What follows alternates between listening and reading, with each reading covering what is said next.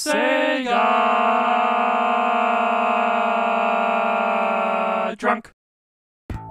Alright, it's time to play some Greendog! Sorry, I don't know what it is about this game that makes me want to shout Greendog! There's already like 3 dozen review videos of this game on YouTube, but this was a Patreon request, so I might as well find out what the big deal is. Well, it's yet another mascot platformer, this one for the Sega Genesis, released in 1992 as a joint venture between Interactive Designs and Sega Technical Institute, who, as you probably know, had a hand in the Sonic sequels, and even stuff like Die Hard Arcade. So this should be great, right? Well, as far as mascot platformers go, it's definitely different. First of all, the quote-unquote mascot here is a totally righteous surfer dude with a mop of hair covering his face, making him look a little bit like Boo Boo from Bob's Burgers, but he really just looks like he's wearing my grandma's gardening hat. Actually, the character is based on a real person, an inventor named Rick Green, who created a board game called Surf Trip. The story is that a wave wipes him out while surfing, and in the process, he somehow ends up wearing this weird Aztec pendant, and he's unable to take it off. This pendant makes any living thing nearby freak out and try and kill him, and in a shocking coincidence, it's also somehow able to prevent him from surfing, which is a total bummer, man. So, to get the pendant off, he's got to go collect 6 artifact pieces on 6 different islands to put together an ancient Aztec participation trophy. Gotta love these story exposition segments where it's just 2 people standing there forever. What, did Kevin Smith direct this game? You get 4 lives and 1 continue to get through 8 levels split up into 2 or 3 different stages. No saves or passwords, but there's plenty of checkpoints if you die, and holy crap, it takes real effort to actually die in this game because it's incredibly forgiving. There's food flying all over the place when you either kill an enemy or hit one of these statue things, so even if you take damage, just keep spamming your frisbee attack and you'll eventually stumble into some life replenishment somehow. Seriously, just walk right on through this first level and let the piranhas go nuts. Jeez, even Nick Punto did more damage than these guys.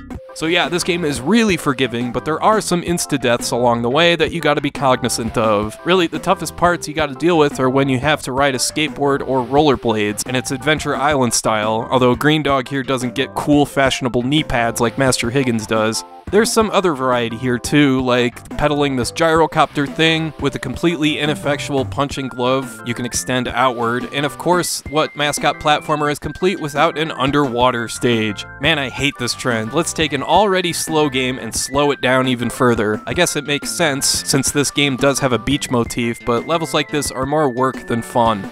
I don't mean to be too hard on this game, it's fine for what it is. It reminds me a bit of Chuck Rock, especially from a visual standpoint, and it's got an aesthetic that reminds me of something like Outrun, especially with the music. It's a very easygoing, slow-paced platformer, and by slow-paced I don't mean sluggish, more like deliberate. You might feel overwhelmed playing this one at first with the sheer amount of enemies coming at you, and they're all way faster than you can move, which feels problematic since you're such a huge-ass target. But once you see that they barely do any damage, and you're constantly inhaling food like it's a Kirby game, then all you gotta worry about are the insta-death bottomless pits. My only real gripes are the underwater sections, which actually do feel sluggish, and the skateboarding or rollerblading sections where the game pulls a Battletoads on you, and you suddenly have to get used to a completely different feel for the controls. It's not game-breaking or anything, it's just kind of annoying. There's lots of little touches this game has going for it as well. C jumps, B throws your frisbee, and A uses one of many special items you can get, like a super disc that auto-seeks enemies for a short period, a clock that freezes everything on screen, or an umbrella that makes Greendog invincible. You also have a dog named Fetch that comes by every once in a while, and if you manage to grab a bone, Fetch will follow you and take out a few enemies here and there. In the meantime, if you can't find a bone, Fetch will just eat all the food that's meant for you. Huh, sounds kind of familiar. Like a certain Clyde dog that I know.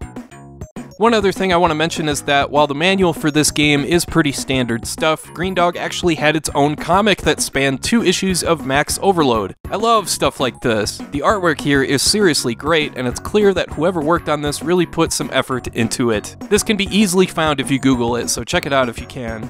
As for the game itself, it's fine. It's a pretty easygoing game where the controls are wonky at first, but the game is slowly paced, so you get plenty of time to get used to it. The skateboarding and rollerblading sections kinda suck, I'm not gonna lie, but the rest of the game is good enough to kill an hour or so. I would advise to stay away from the Game Gear port because it makes a slow game even slower and throws in some really wonky hit detection as well. But Greendog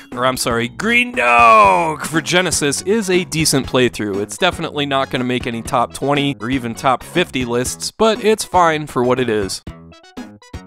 Alright, I want to thank you for watching, and I hope you have a great rest of your day.